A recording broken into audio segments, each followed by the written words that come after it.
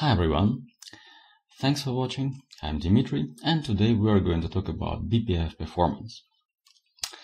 Usually you could see me talking and doing something about Postgres, but at the beginning of the year I took a very interesting challenge of trying to understand what actually happens from the performance perspective inside BPF programs.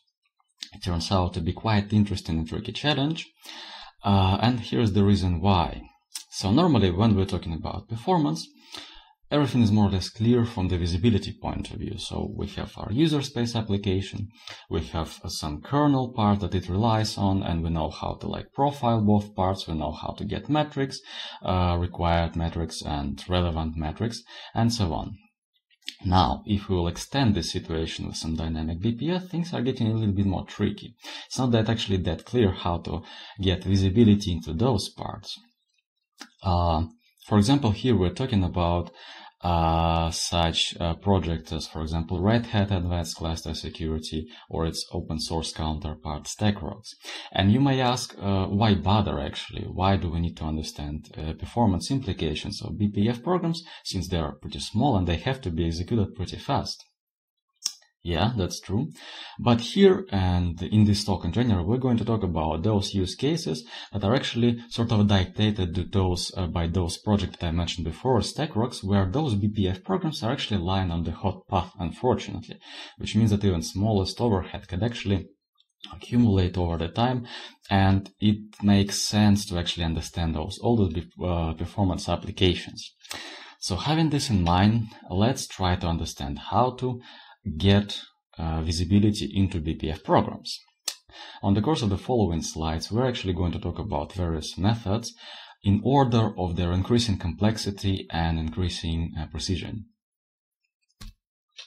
So the first one is, essentially we could collect global statistics. Fortunately for us, kernel can collect these statistics without actually us doing anything, but that's actually easier to show, so let me do this.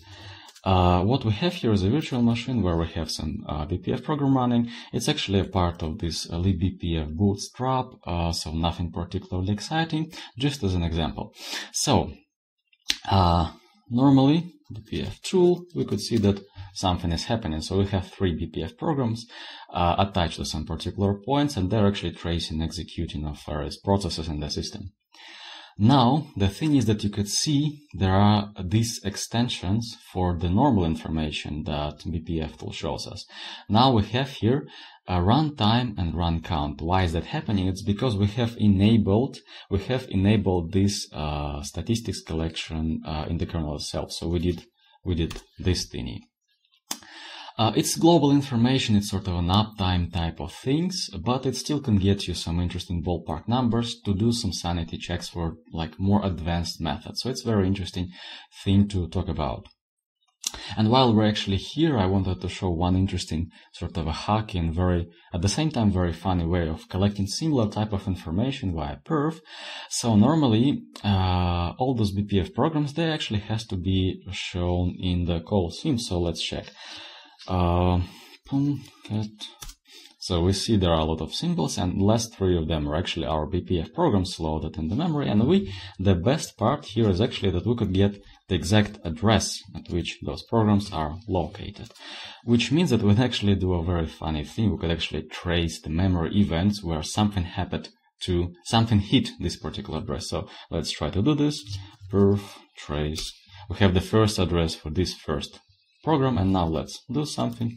Let's execute a list, and now we see we've got hit, we've got timestamp, we've got process name, process ID, and so on. Very interesting type of thingies.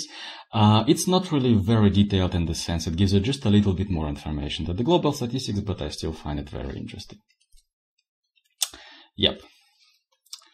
So now let's continue. Another very simple thing you could do is you can actually extend your BPF programs just to print some information. So do printk with timestamps or something, and then you could read it from the trace pipeline, which is again extremely straightforward, very flexible, but introduces a lot of overhead, unfortunately, because of user space to kernel space communication. So it's not really feasible to do this with a quite loaded use cases, unfortunately. So let's continue.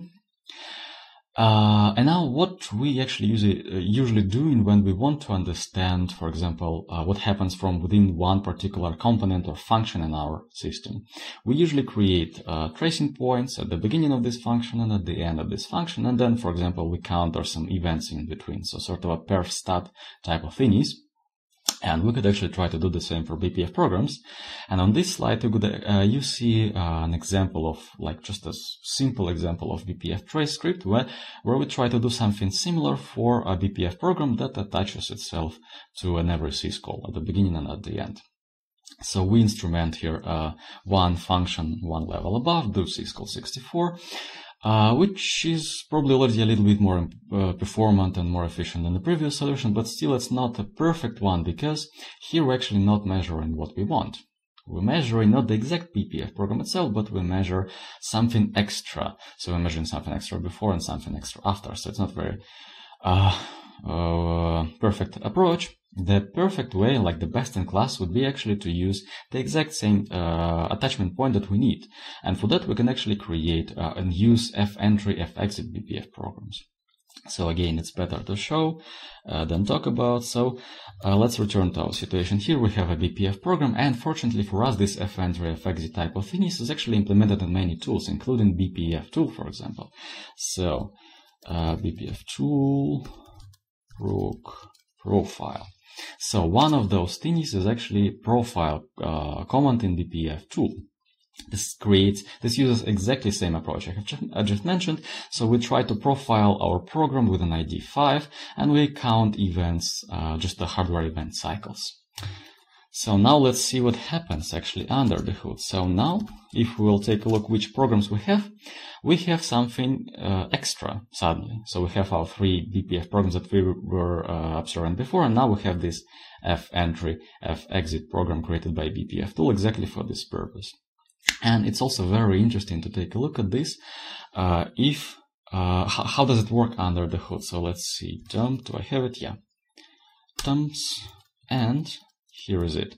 So normally when BPF programs are getting jittered, they have some amount, like some prologue at the beginning, and usually the first instructions in this is actually no operations.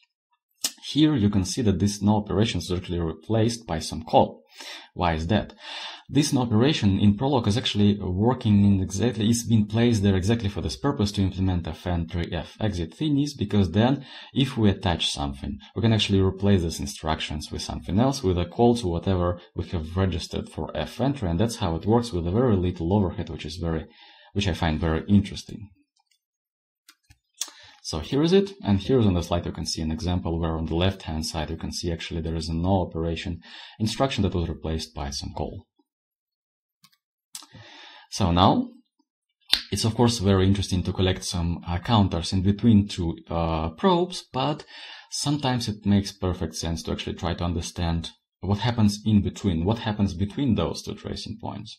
So normally when we would like to do this, we just profile our applications. Could we do something similar with BPF programs? The answer is yes, fortunately yes, but with some caveats that we're going to discuss. So again, it's probably better to show, and I believe I already have this. Let's see, perf and annotate.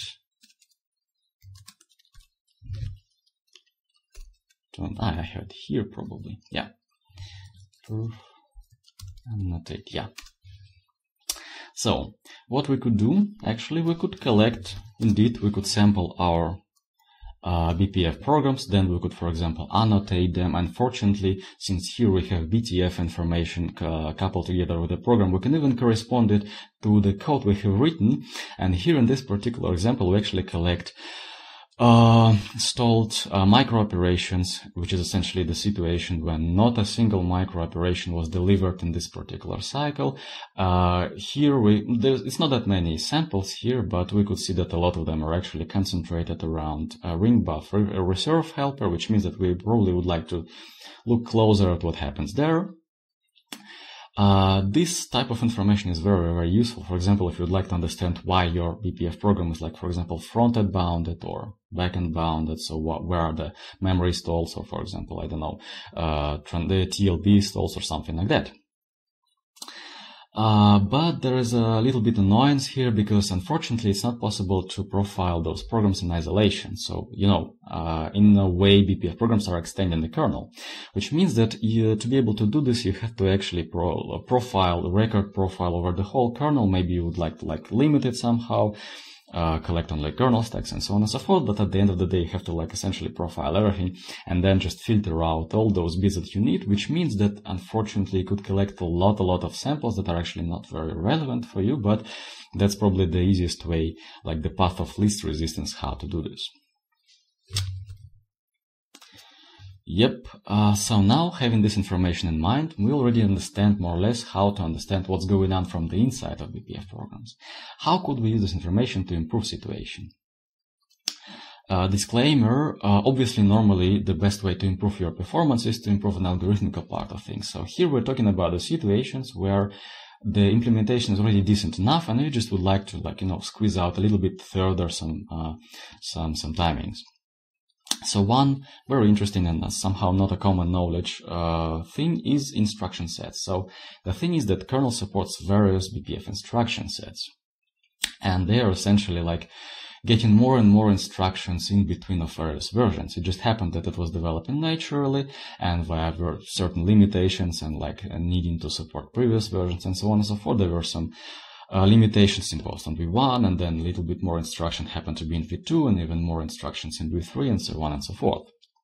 What does it mean for us? It means that normally, unfortunately, when we compile our BPF programs, they are being compiled by default with a generic instruction set, which is a V1 one, because it's just supported everywhere. But if you know that you can support V2, for example, because you can work with the newer kernel versions, you could actually compile your program in a little bit more extended instruction set, and then at the end of the day it will be more concise. So what I'm talking about here is, for example, on the slide you could see an example. We have a code where we just essentially have one simple stupid condition. We compare some value which is less than another value. Nothing really extremely important, but the thing is that here we use this less than operation condition. And unfortunately, there is no exactly this instruction in the V1. There is no less than something. So that means that when we compile this program with BPF version 1 instruction set, we have to do a workaround. And you see that in the final JIT version, we have actually an instruction jump after, which is essentially a part of this workaround. And as soon as we switch to version 2, we see that we could compile it in a little bit more concise code without this without this workaround, where we could use jump before, which is pretty nice. And at the end of the day, it's very important for the code layout, and in generally it will impact your, for example, you have front-end bound stalls, for example, for your applications, and essentially it will make your BPF program smaller, which is of course nice. Another important topic is BPF to BPF calls. So the thing is that in the older kernel and compilers, every time when we would like, for example, to create a utility function, something that's been used across various BPF programs, we always had to inline it, unfortunately, because otherwise it's just not going to work. And I actually see it every now and then still, even in some modern projects for using BPF under the hood. The thing is that nowadays you actually don't have to do this. Nowadays you can actually create those utility functions, and they're going to be converted to those BPF to BPF calls, where you, for example, if you're going to dump the final JIT code, you could see that actually it's going to contain two sections where one is going to call another one. At the end of the day, it boils down to pretty much the same situation as with a normal application when you decide whether to inline some function or not. You may inline something to avoid jump overhead, but at the same time you're going to make your function body bigger. Maybe it will make your function more front-end bounded and so on and so forth. The very same situation with BPF. So you may want to inline something, but you will make your BPF program bigger. Maybe it will introduce more, for example, instruction cache misses or something like that. Or maybe it will be actually beneficial because you're going to avoid this jump. You just have to decide for yourself. The best part is just now, at least we have this possibility to figure out what is the best solution for this particular case and use it. So the following slides are actually called How to Improve in the Future, mostly because most of the features I'm talking about, they have landed not pretty recently, but they're still pretty exciting. They're showing a very interesting development that happens nowadays.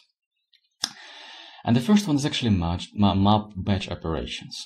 So it's actually developed for those use cases where you have to work a lot with BPF maps. You have to like produce a lot of new values or do a lot of lookups and so on and so forth. And for example, when you're doing those lookups from the user space, you introduce a lot of user space to kernel space communication. Just when you're doing this, like, one element, one by one element, which is not that efficient, and it just makes sense to actually batch those operations together to cut this overhead, which is pretty nice. So keep this in mind when you have a similar situation like described here. Another very exciting thing I have found is actually a program pack allocator, and it again takes this idea of improving BPF layout a little bit further. So the thing is that before, the BPF programs they're extremely small. Quite often they could be relatively big, but normally they are small.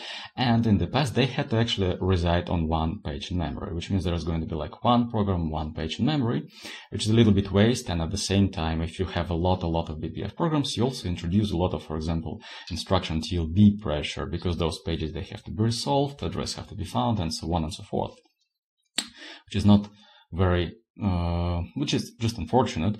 So that's why nowadays kernel tries to pack those programs together on the single page, and sometimes it happens to be that it packs them even on a huge page, which is very interesting.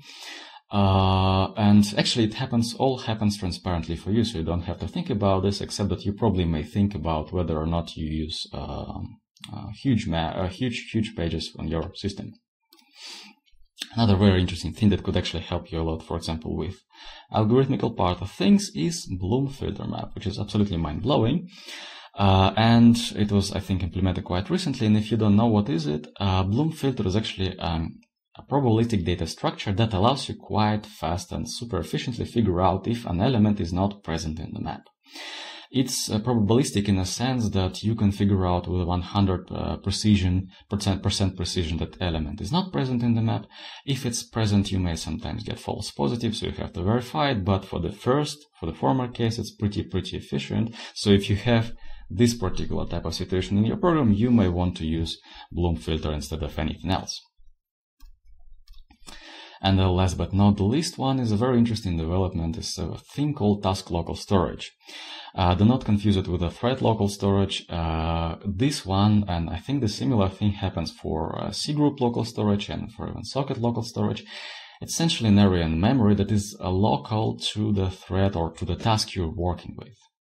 So what is it for? The thing is that quite often, for example, for tracing or for security reasons, we're working with the various tasks, and we would like to keep some information, some bookkeeping based on these tasks. So what happens usually, we create like a BPF hash map where we store some values, where the key, which is actually a process ID, for example, or the thread ID or something like that. Generally speaking, it's okay, but every time when you, for example, execute a BPF program, you have to do this lookup or, for example, update this information and so on, which actually takes a little bit of an overhead. And now you can actually store the very same information in the thread locally to the thread, which means that an access to it is going to be blazing fast. It's essentially just a matter of sort of a backend bound operations, where you're probably going to have a memory stalls on one side, and at the same time, since it's already local to the thread, you already have it there, so it's going to be much faster. So that's it, folks. I hope I managed to make you a little bit more confident what concerns reasoning about performance, what happens from within BPF programs, and I would be glad to answer any question you have.